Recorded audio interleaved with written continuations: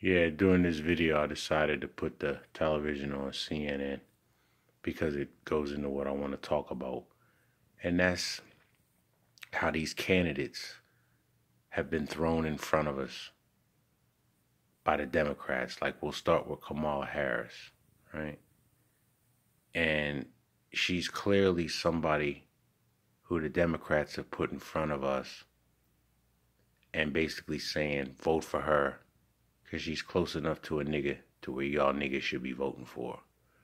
But if you look at her history of being an attorney general in the state of California or the city of San Francisco, I don't know exactly which one, but she had a reputation of locking black men up, keeping them locked up so that that three-strike rule and privatization of prisons, she profits from that. I'm sure her constituents got her to do that. Um, Being married to a white man, lying about smoking weed in college to music that wasn't even released yet. Just, it started with Clinton. He smoked but didn't inhale, so that made us want to vote for him. He's black, playing the saxophone on Arsenio Hall. What does that got to do with politics, man? It's like we elect the most colorful personality. Barack Obama singing Al Green. No. When was Calvin Coolidge ever caught singing? Or Herbert Hoover? Or Dwight Eisenhower? They weren't up there singing, man. They weren't. They weren't cool with the artists of the day. It's not like Harry Truman was fucking with Bing Crosby and shit. Nah. Al Jolson and Woodrow Wilson was never cool. Get the fuck out of here, man. But anyway, so yeah, they're dangling these candidates that ain't no good for us as black people, and we're saying, fuck y'all, we ain't voting for you. And another one, Cory Booker, with his effeminate ass. He was asked on the Breakfast Club, do you have a black agenda, and if so, what is it? Hey, look, man, me being African American, shut the fuck up, nigga. Do you have a plan or not? And he don't. He actually was seen telling blacks to sympathize with white people as far as blackface goes, like try to see things from that. Fuck that. I'm not ever going to look through shit from white eyes, white lenses. No, I'm never going to see life as a white person. I'm never going to try to. That is detrimental to blacks to start thinking that they have, I hate to say it like this, the same rights as the average white person. Get the fuck out of here. No, you're not getting me with that bullshit. So Cory Booker's a straight clown. And like I said, it's going to come out he's gay. It's already come out. He's gay. I mean, you can look at his mannerisms and see it. The way he holds his mouth and shit, he's gay. He was dating, I guess, Rosario Dawson for a beard.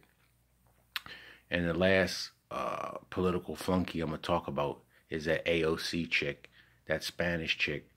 I don't even think she's 30 years old yet.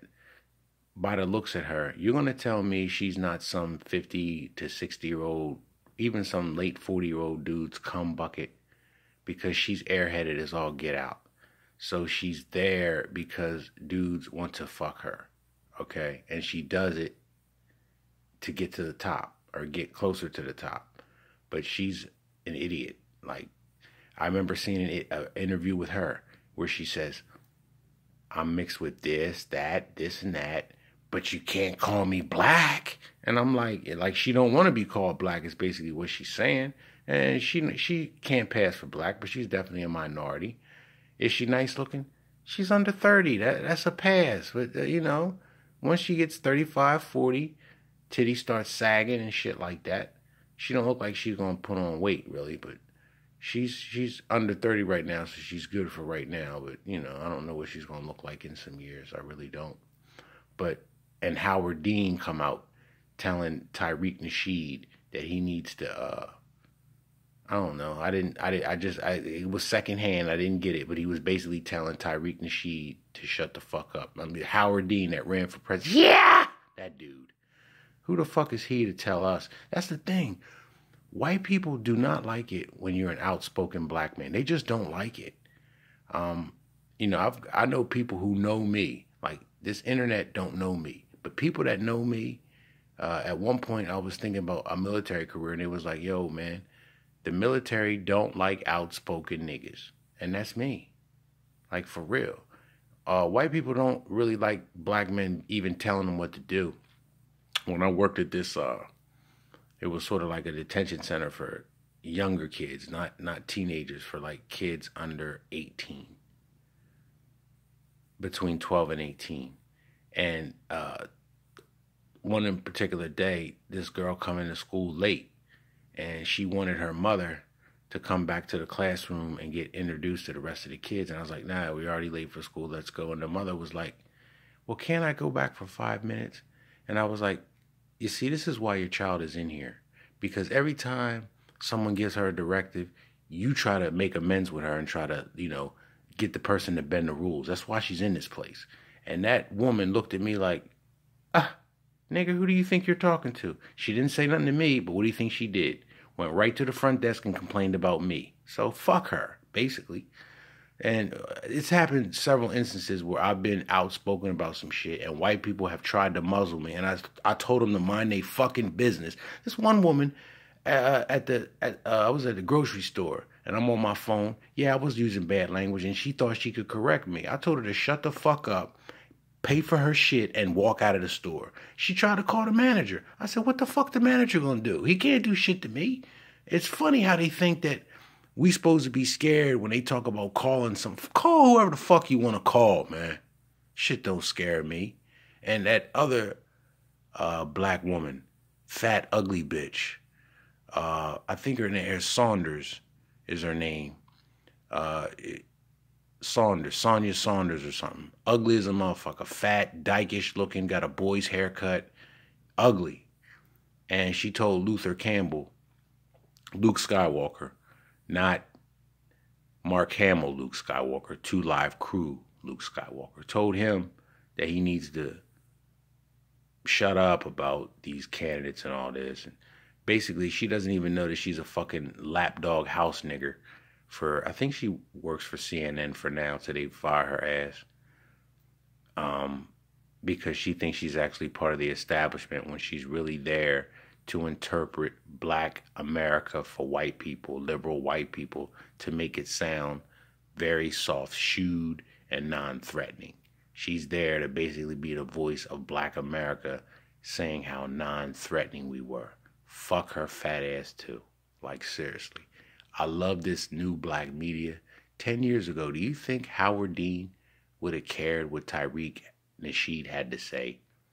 I mean, 10 years ago, not that he wasn't doing his thing before the internet. He had a few books and a few documentaries, but it was nothing that was crossing over mainstream media.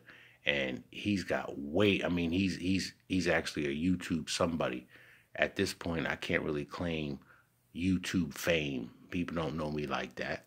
But the point that I'm making is myself as a small YouTuber, and then you got medium-sized YouTubers and bigger YouTubers like Tyreek basically saying, we don't like Kamala Harris. We don't like Cory Booker. let me tell you, man. Fuck out of here. And we don't like AOC. We don't like Elizabeth Warren.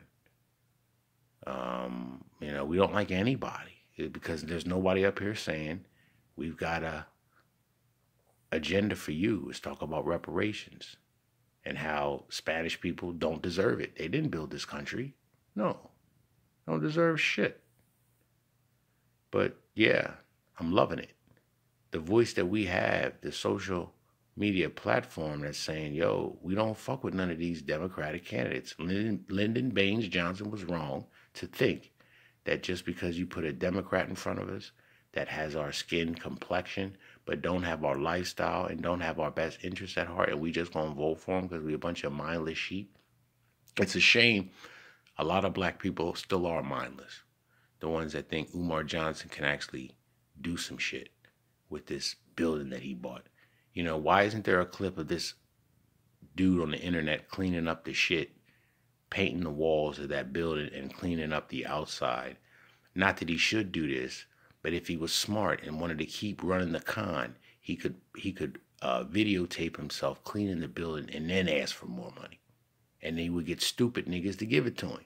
But he ain't even doing that. That should show you how little he really thinks of your intelligence.